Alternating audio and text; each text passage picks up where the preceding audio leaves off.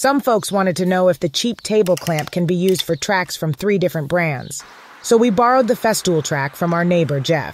Jeff lives a flashy Festool lifestyle, and based on his generosity, we were able to videotape some scenes with that track. The clamp itself needs to be slightly modified in order to get that bad boy on a Dewalt track. And a little side note for the other tracks. Makita and Festool picked the same profile for unknown reasons, but that eliminates compatibility issues big time. So the bottom line is this. That table clamp can be suitable for Dewalt, Makita, and Festool tracks. Freaking awesome.